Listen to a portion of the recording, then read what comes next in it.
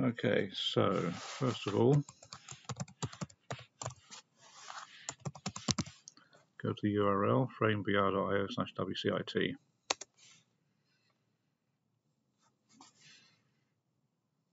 This may take a while.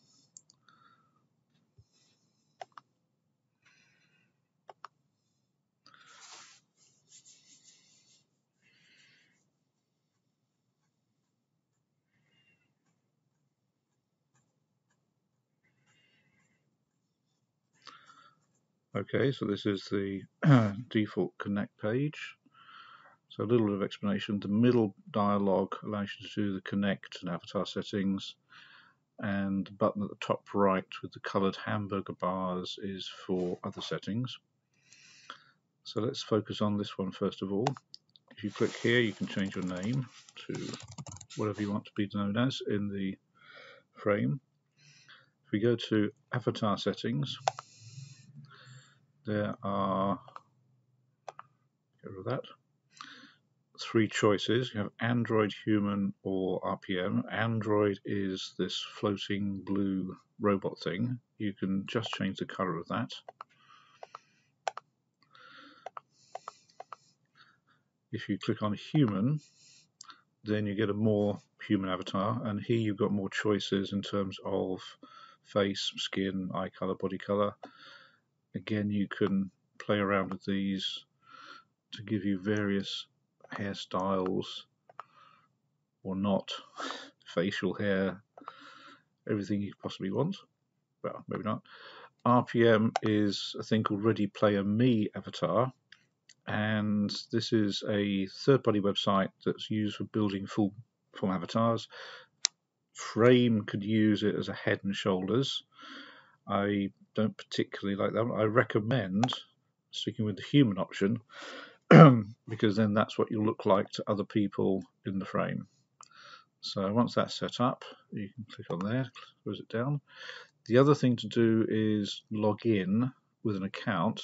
If you click back over here, you can now sign in with different login mechanisms. I recommend signing in with Microsoft. And then using your WCIT account. So that's logged in. As you scroll down here, you can see you're logged in as the ID there. So we can close that dialog, that across there, and now we're ready to connect. So we can say connect. So you may be prompted to allow the webcam and microphone. So now you're actually in the frame environment for the WCIT hall. You can look around using the mouse by clicking and dragging.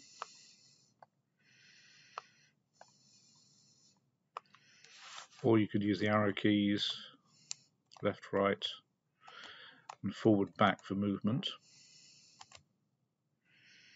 You could also use the WASD keys, so traditional gaming keys. So a couple of things to note here is the portal is the blue swirly thing, which is used to teleport. If you click on the portal area, you can jump to the delivery room location and you hit confirm, and that jumps you inside. Again, you can move around using the arrow keys or other keys. And this is a replica of the first floor. To get back outside, you go towards the lift, what should be the lift lobby, and you can click again on the logo there, and that takes you back outside. And that's the basics. By default, your microphone here is on, so it'll be used like in Zoom calls or whatever. This is the standard mic here, and again down the bottom here we've got a number of tools. The ones that are important ones are microphone,